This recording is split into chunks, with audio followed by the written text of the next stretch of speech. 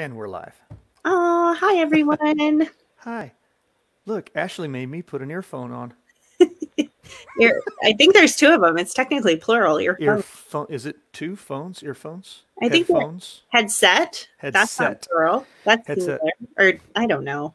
I feel like I'm coaching again, is what I feel like. This is what I used to wear in the box. So it feels normal. It feels natural. Um, are you hitting the share button on your side? You know what? I sure can. I I had, don't. I still don't know how to do it. I but I need to learn will. the socials too. The socials. I'm not that good.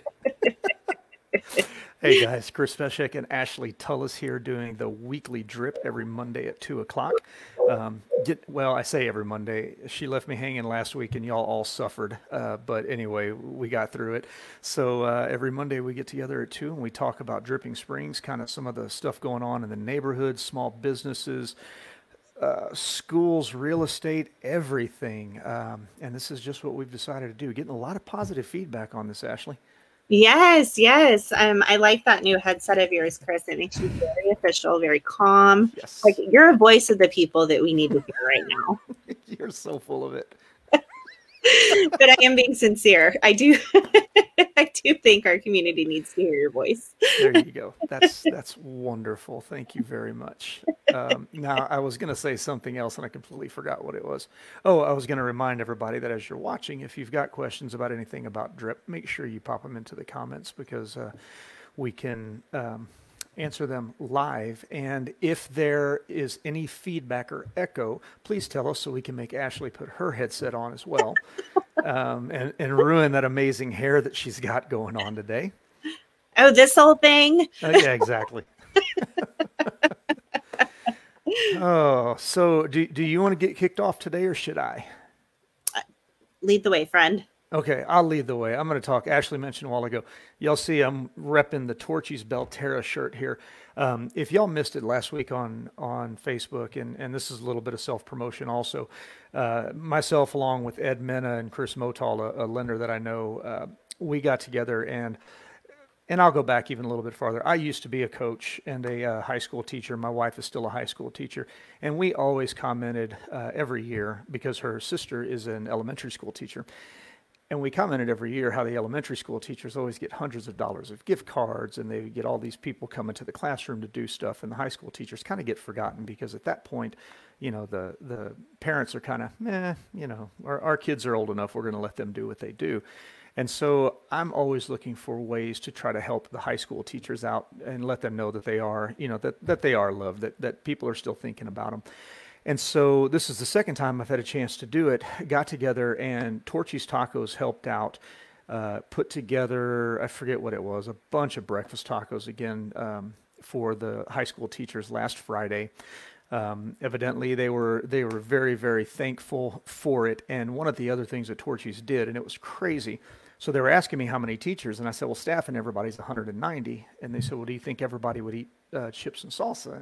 No, not really. And so we just came up with a number of 120. And when I go to pick up breakfast tacos, Torchy's has individual chip bags and salsa bags. They've got 100 or salsa cups.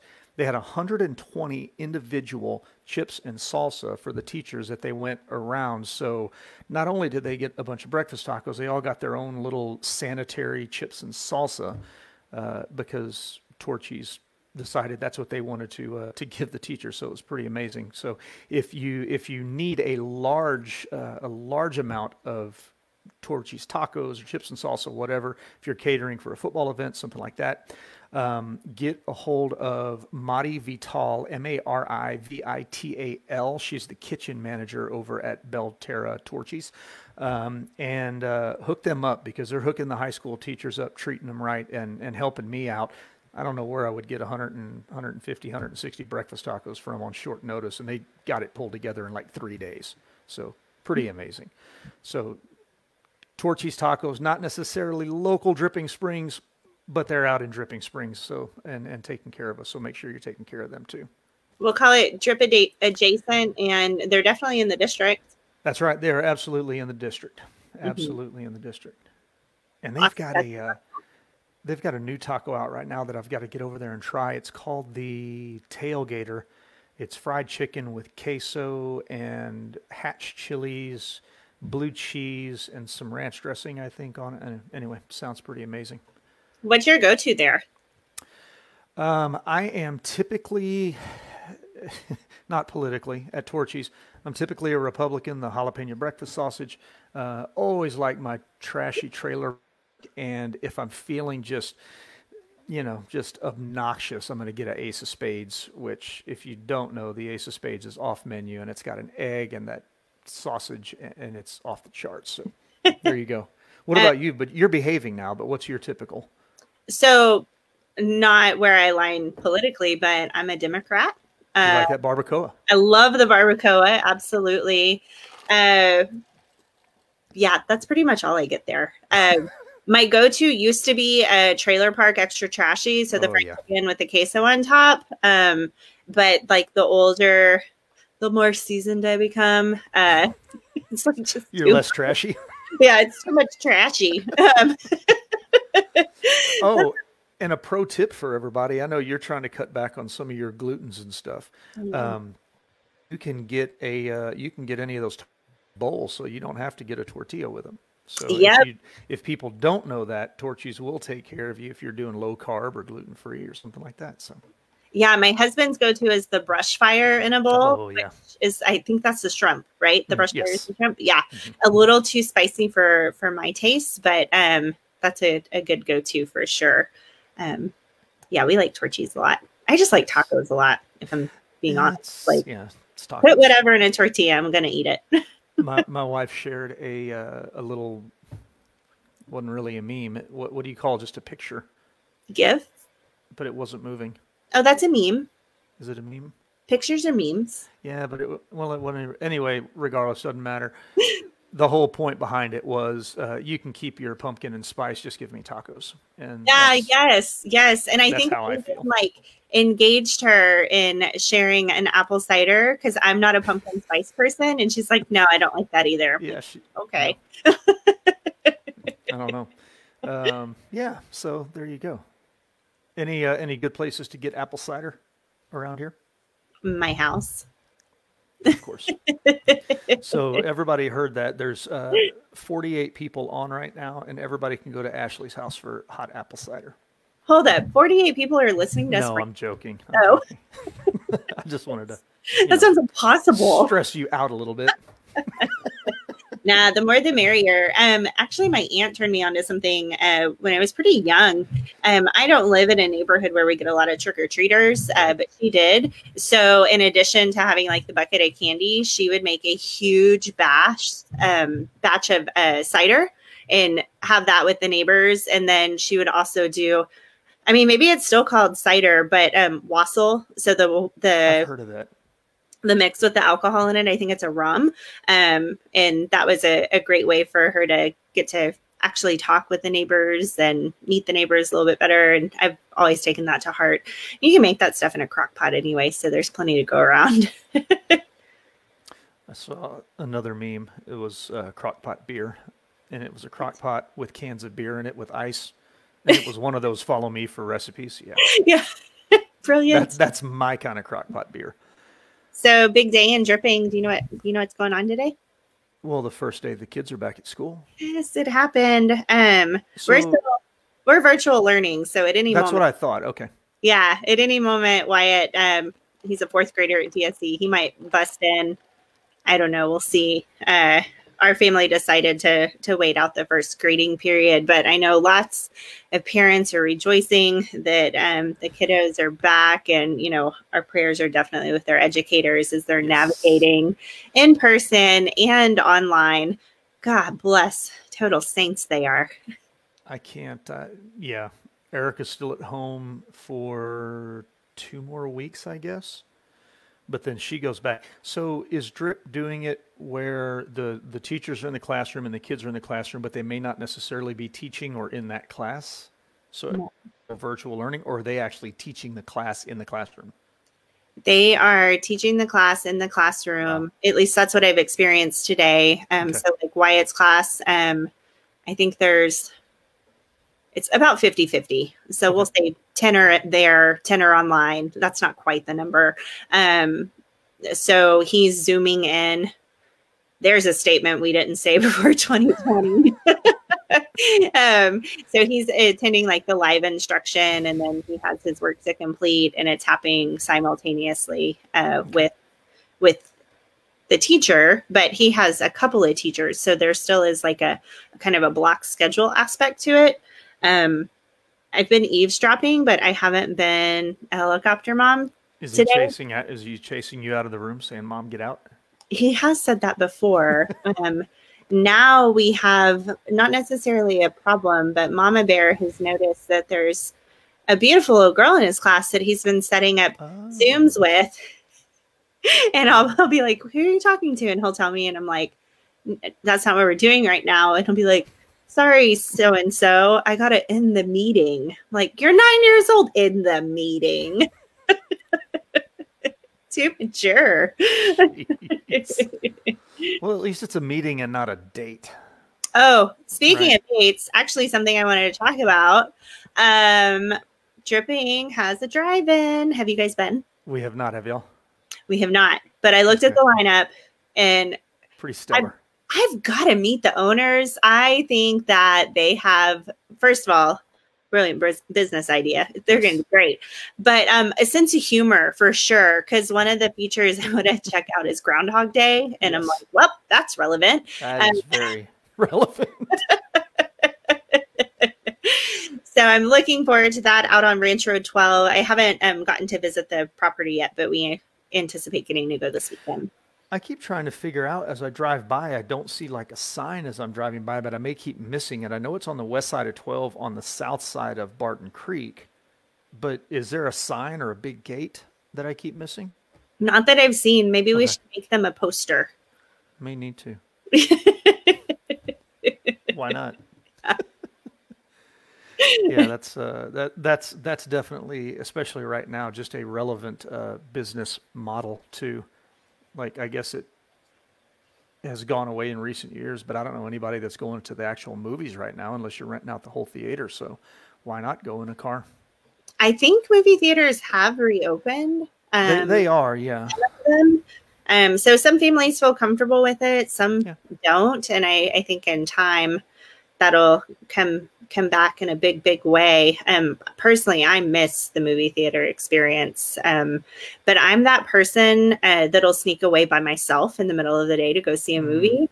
And like, I won't tell my husband or anything. I'm like, what do I want to go see? I'll share my popcorn. I'll share my soda. I'm that person that drags my blanket in with me. It's awesome. Like a whole experience. The things that I'm learning about you. That's wonderful. Yeah, you and all 2 people that are watching. I don't know how many are online. Actually, we're up to 10 again. Oh, woohoo! So, yeah, we've got great numbers today. So because you're back. Last week I think I had like 2 the whole time. So anyway. So speaking of, and I was talking to Amanda Miyamoto, I told you this earlier. So Amanda asked if we would kind of explain to people how we met, that process, and how we know Amanda and so many other people in Dripping Springs now. So do you want to take that? I do. So I met Chris on the sidewalk in front of Tilly's. Yeah. Literally exactly what happened. That's a fact. Yeah. I wasn't sure where I was supposed to be going, and he just happened to park beside me. Never seen him before in my life. And I'm like, hey, I'm lost. And he said, I know where to go. And what were we doing? I was about to say, there to eat. No. And there's Denise. But here's what I was going to ask you. Why were you and I the only 2 people on the sidewalk outside of Tilly's? Probably because we were early. Because we're always early. Yeah, that's why. Yeah. Because we were the only 2 realtors and we were both late. That's why. No. Yes, we were. We were early. No. You keep telling people that. That's fine. I'm okay with being late. I try not to be late. I really do. It drives me nuts. But I really don't think we were late. If anything, we were exactly on time. Exactly on time. That's what I'm talking about. But yes, so Chris and I met through Leadership Dripping Springs, which is a program that's put together by our local Chamber of Commerce. We went through class 4. So there's been 3 other classes to us, and then there's another class upcoming. If I understand correctly, the feedback from the chamber is they're not quite ready to roll out class 5 because everything is wonky and different. So as we get that information, we'll certainly relay that to you. But let's do a quick, Chris, what are your top 3 favorite things from Leadership Dripping Springs? And I'll answer the same. Or I can go first because I don't mean to put you on the spot. No, I want to go first because I'm going to take yours instead of you taking mine. That's fine. Number one is the people. I mean, Ashley, Denise, Amanda, and I'll forget half of the people that we went through with. But since we started, I still talk to everybody at least fairly regularly, and see them around town. And I hadn't been in Dripping Springs all that long, I guess 4 years when we started it. And so it actually gave me some contacts that were doing things in town outside of a level of just kind of hanging around and running into people at a bar or something. So the people are number one. Number 2 was that first overnight, and I don't know if they're going to do this again, but the overnight and that 2-day leadership class with Jody.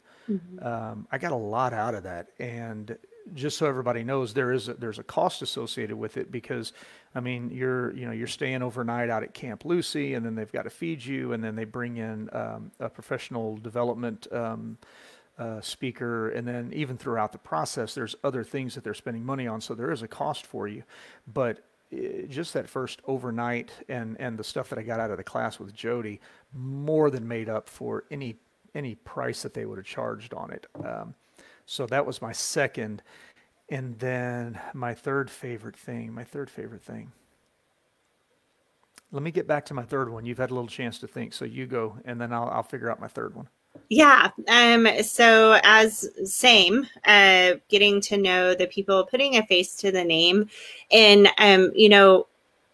anybody that knows me knows that I like to volunteer and be involved in our community. And this was just an extension of that, getting to know people at a deeper level. One of the first exercises that they had us do was share our nickname. And then we kind of referred to everyone as their nickname. And there's a few folks that I have to stop and think what's their first name again? For a long time, Chris, you were Gunny to me. And I think I even had you saved in my contacts as Gunny for a long time. That is funny. So it's nice to just get to know people on a little bit deeper level. The class meets once a month, and the program I think is 9 months long. So you really do have a long lead time to get to know folks. So I really appreciated that. And then so I think I stole one of yours, so let me come up with 3 new ones. No. The people, I mean, we both knew that was going to be number 1. Yeah, that's fine. Absolutely. The courses the classes that we had within, or programs, I guess is a better thing. Each month kind of focused on a different day. At the tippy top of that list, of course, is Tourism Day. So we learned, where does the money come from? What does that component look like? And a lot of it is from the hotel occupancy tax. And so understanding that kind of component was really great, because with Dripping being, your destination for so many weddings, and we have so many short-term rentals in the area, it was great to understand that component. You can't really talk tourism without talking alcohol. So we got to tour several wineries, distilleries, and breweries. Yes. My wife was not happy. My husband was not unhappy. He was relieved we had a driver. Right. That's right. And we were very responsible. I mean, nobody's forcing you to do any of the tastings, but they are there if you would like. I really enjoyed that program. And then our emergency services program, I found to be really rewarding and very, very interesting. I think we spent 6 hours at the fire station, and we had different people talking with us, and loved that one. And of course, at the very tippy top was our school district day. I can't think of many forums where the superintendent is going to take the time to meet with like a dozen citizens and just give them the 411 on literally the biggest business in town. So that was really, really cool. Then we got to actually go on to different campuses. With my son being at DSC, I'm familiar with that one, but I wasn't really familiar with the other ones. And it just helps me kind of speak to our district in a much more informative way. Yeah. And I was going to say, but before you met, well, I'll go back to why my wife wasn't happy is because I was posting on social media and during that tourism day. And so it was Bell Springs Winery, Dripping Springs Distilling, Suds Monkey. She's like, I'm working and you're supposed to be working, but you're out bar hopping basically. Which she wasn't unhappy. She was jealous. Well, there you go. That's a better way to say it. But when you were talking about the different classes, I think the one that I got the most out of was the emergency services day. That just kind of you know some stuff that's going on, behind the scenes, and you kind of understand what it takes, but at the same time you don't. So just the way having it was Sheriff Cutler, and I can't remember the fire department, the fire chief that was there. But anyway, just having them kind of go through what they deal with, how they deal with it, it was pretty eye-opening. And then the schools was great as well. Again, like you said, you've got a superintendent that's going to hang out and talk to you. What I felt was a legitimate, authentic, talk. It wasn't just kind of, hitting some high points and getting down the road. Like he got pretty thick in the weeds, so very cool. Yeah. Those were definitely my favorite programs, but not to downplay any of the other days that we all got to spend together because they were all extremely informative. I remember leaving with tons and tons of notes, and it was just a little peek behind the curtain within our town, and I really, really greatly appreciated that. If I had the opportunity to take it again, I would 20 times over. Yep. And that's I guess that was the other part that I was going to mention on that.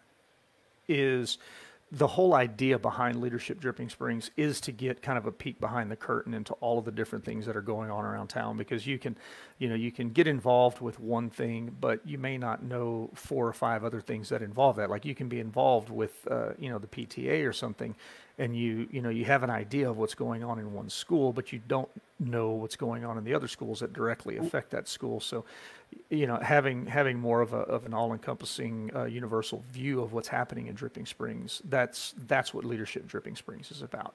And at the end of the day, trying to find people like Ashley and the other people that we went through that are willing to volunteer their time and their efforts and all that other stuff to try and make Dripping Springs a better place instead of just I'll stop short on that. But anyway, trying to find people that will be leaders in the community and put their money and their time where their mouth is.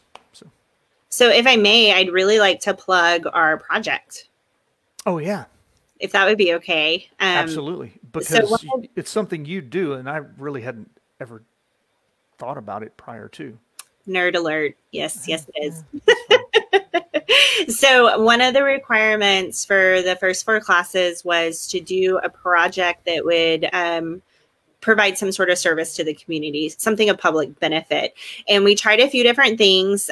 What I learned about our group is we're some really ambitious people. And sometimes we get our britches get a little too big for us, or we're too big for our britches. I don't know how that saying goes, but that's definitely what happened. So towards the end, unfortunately, our initial ideas were kind of rejected and we had to pivot. So we installed as a class a really fun geocaching project. So if you download the geocaching app, it's totally free. You can go find hidden caches, so hidden treasure, all around town. And each person in our class dedicated a spot for one of these geocaches. So you can go find it. Sometimes there's just a log to sign. Sometimes there's a trinket left behind. And what you're always going to get is something informative about that spot and some more history about our town. So I really encourage folks, if they're bored on an afternoon and the weather's nice, just go pop around town. They're really easy to find, and then you'll learn a thing or 10 too. Yep. And especially because you said that y'all do it with, y'all got into it with Wyatt. So definitely a cool thing to do with your kiddos as well, not just not just you as parents running around. Yeah, absolutely. There are millions of these all over the world. I mean, we've found them in every state we've traveled to, uh, Paris, London, all over the world. We've come across these geocaches, and it's just a fun little hobby. For my husband and I, it kind of started as something that we would do for free on a date night while we still had a sitter. And like we had already spent quite a bit of money going on a date, because you never get to go on dates once you have kids. And so we'd be like, well, we have 2 hours before we have to be back.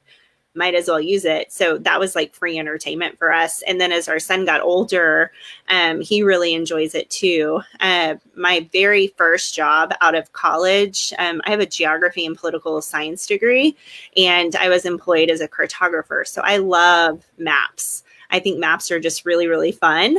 So that speaks to the cartographer in me. And it's a treasure hunt. Who doesn't like a treasure hunt? Absolutely. Did y'all ever try to track down any of those old ghost towns that are around Dripping Springs? We have driven, but not explored. Okay. That map came from you, right? Yeah.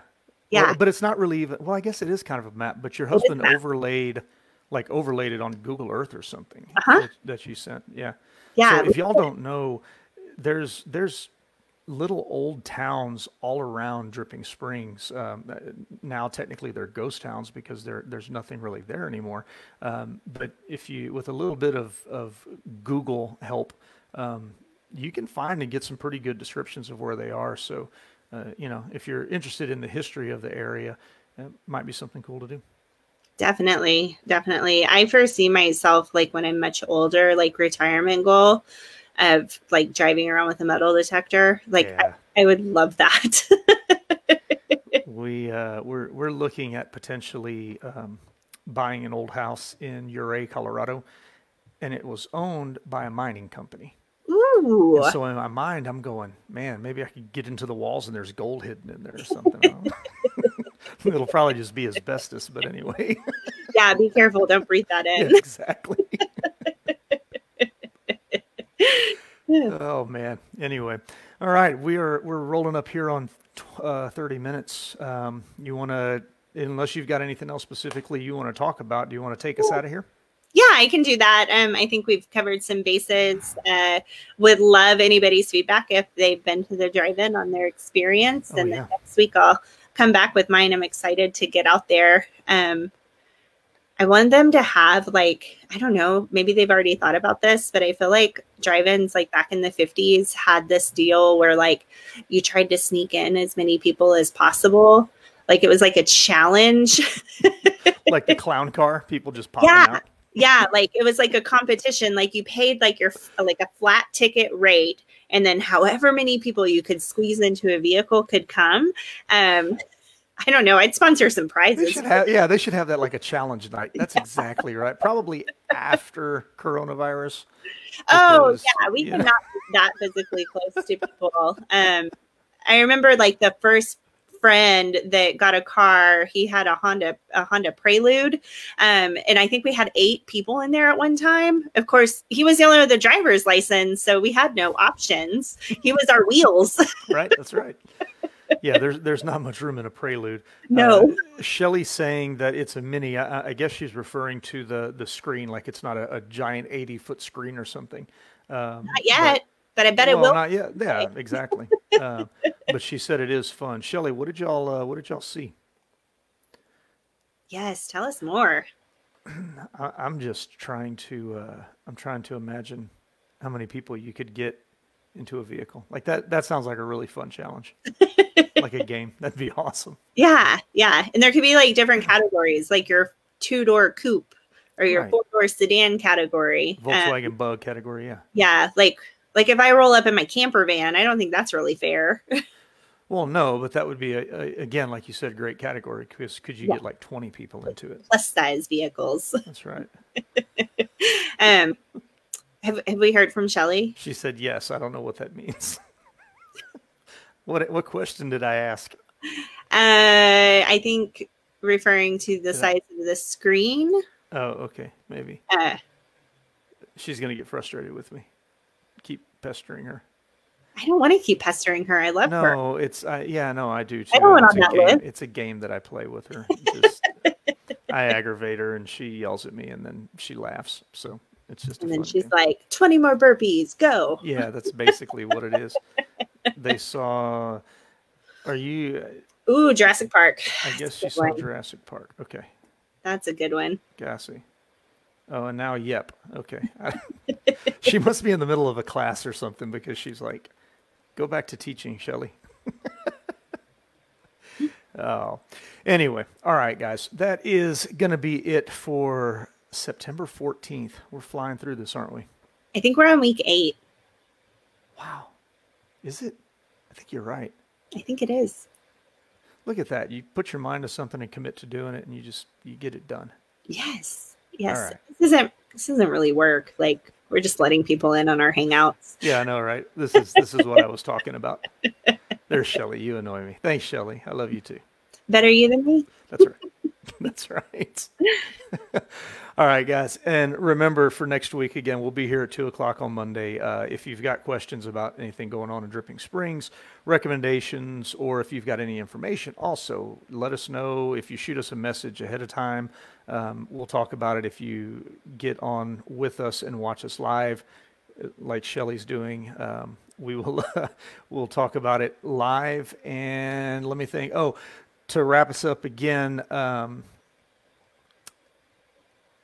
we were talking about if anybody, now that kids are going back to school, guys, if you need anything, whether it's school supplies or something like that or whatever, if you're a teacher that needs anything for your classroom, let us know. You can reach out to us directly. For me, 512-736-1703. And Ashley? You don't have my phone number yet? I don't have it memorized. 512-716-9193. That offer still stands. If you prefer to remain anonymous, that's okay too. You can always shoot us a text and we'll keep everything confidential. Since you need a few items to ease back into school. Again, my prayers are up with all of our educators, everyone in the district. Now that we're back together, my prayer is that God protects everybody and we don't have a big outbreak that causes everything to shut back down. That's right. And that we'll be able to keep marching forward. So fingers crossed. That's it. Progress is a good thing. Let's keep making progress. Yes. All right, Drip. Y'all have a good one. See you next time. Bye.